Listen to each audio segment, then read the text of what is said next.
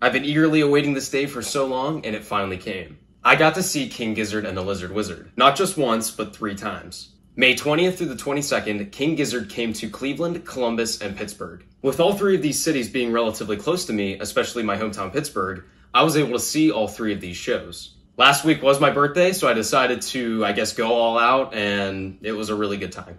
I got to hang out with a few of my friends that went, as well as I met some really cool people in line, including Mr. Jack, who is a legend in the King Gizzard community. He goes to so many shows, he records them, he's got his own stuff online, so I'll link him in the description below. It was really awesome meeting him, and he's a really cool guy. People online were really hyping up King Gizzard shows. They were saying they are like an amazing experience, and you're just going to be blown away. And those people were not lying. Truly, the Pittsburgh show in particular was the best concert I've ever been to. However, I am getting ahead of myself. I'm going to go through the shows one by one, starting with Cleveland. So Cleveland was about a 2-hour drive. I got there, I was hanging out with my friends, and one of them actually had an extra ticket. The show is about 2.5 hours from starting. My friend is 2 hours away. I text him, I'm like, do you want to go? And he already had plans to go with me to the Columbus and Pittsburgh shows the following days. He just couldn't get one for Cleveland. So when I offered it, he was like, hell yeah. And he got in his car and he zoomed over. He didn't pack anything. He didn't have a change of clothes or anything. So he had to wear the same thing 2 days in a row. However, I mean, it's a Giz show. You gotta do what you gotta do. I ended up snagging one of the posters. I'm gonna keep both of the ones that I got from this weekend in their tubes, but it looked like this. Getting this poster, though, took a long time waiting in line, so we ended up just going up top and going into the general admission seats. We figured we'll just keep it low-key. Jess Cornelius then opened, and she was fantastic all weekend long.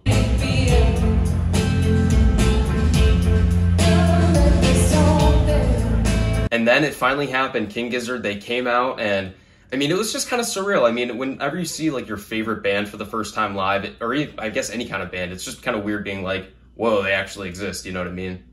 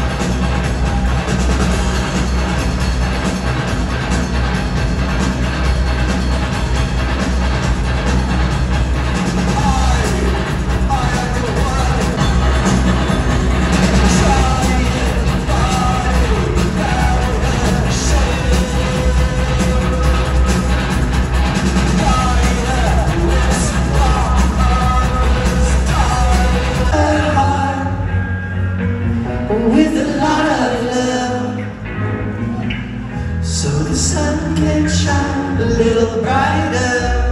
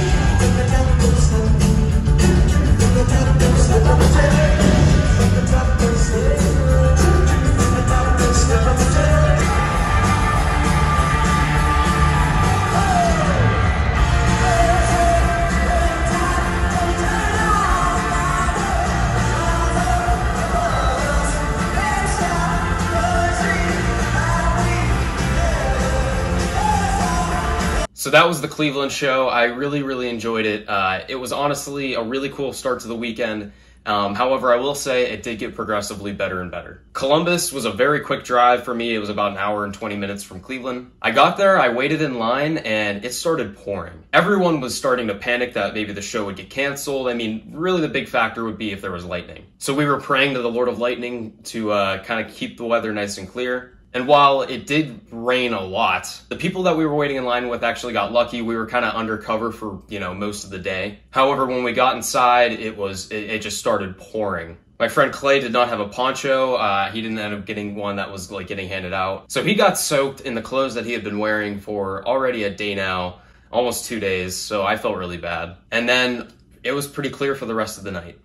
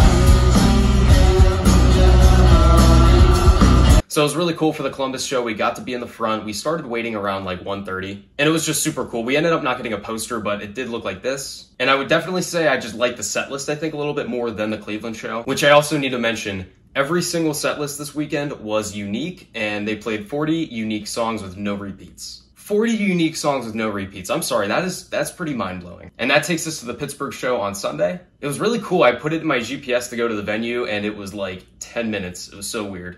I got there, I got in line. It was pretty much the same time as yesterday, around 2 o'clock. Hung out with Mystery Jack again. And yeah, it kind of rained a little bit when I first got there, but it was pretty clear for the rest of the day.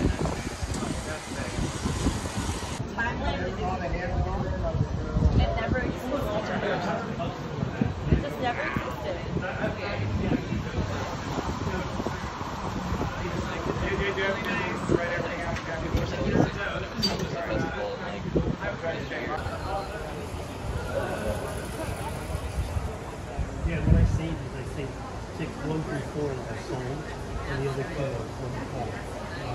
are 1 through 5.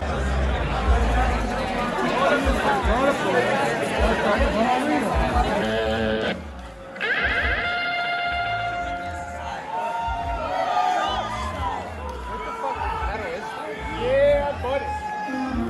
It's like the same one. Peter Boogie!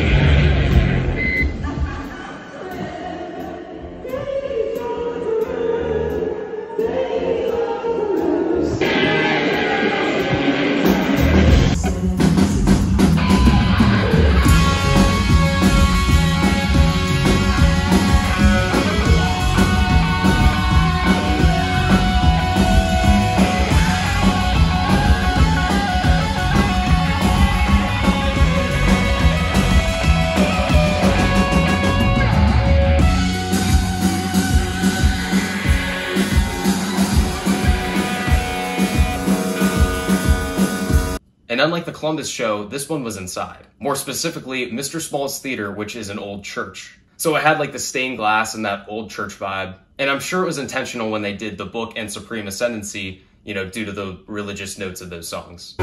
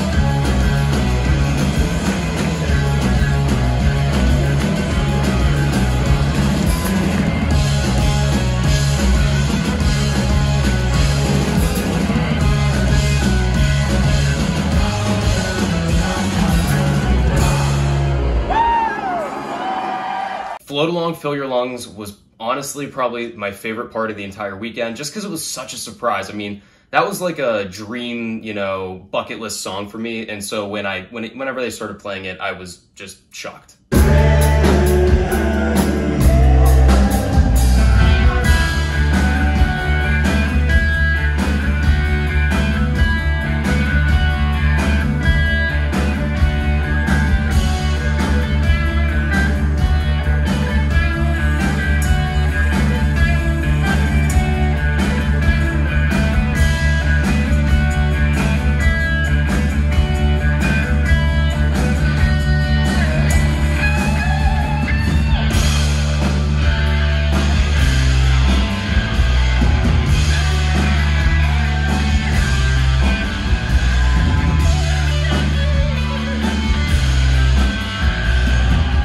I also ended up getting a set list from the Pittsburgh show.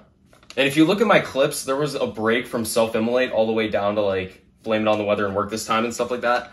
The crowd was just so insane that if I tried to film, I would have lost my phone. It was probably the most fun experience I've ever had in my life at a concert. Unlike the Columbus show, I was second row, so I actually had to kind of go with the crowd a little bit. You know, I couldn't just, you know, stand there. And everyone was very courteous. Like, I mean, nobody was like being like overly insane, you know, but like it was crazy and everyone was just having a great time. People were looking out for each other. I mean, it was just a really cool vibe. And I mean, you just gotta love the Giz community. And by the way, I didn't actually get the set list from it being tossed to me or anything like that. I asked Mystery Jack if he had one, and he was like, no, but if you go and ask that guy over there, he usually carries one. And so I went over, I was like, hey, Mystery Jack says you might have a set list. And he was like, indeed I do. Okay, maybe it didn't go like that, but I want to imagine it did because it was kind of funny. But anyways, guys, yeah, that was the Pittsburgh show. It was a really, really fun time. By the way, this is what the poster looked like, and I did end up snagging one of these. And yeah, if you have any chance to see King Gizzard, I would highly recommend it. It was just an amazing time. The next time I'll be seeing them will be in October when they are in Philadelphia. And so I guarantee you guys I'll have more footage to come whenever I go see them. If you guys have been to one of the shows on this tour, let me know in the comments. What was your favorite song that they played? And if you haven't been to one, or you're going to go to one, which one would you hope that they do? I'd love to hear what you guys have to say, and I'll see you guys in my next video.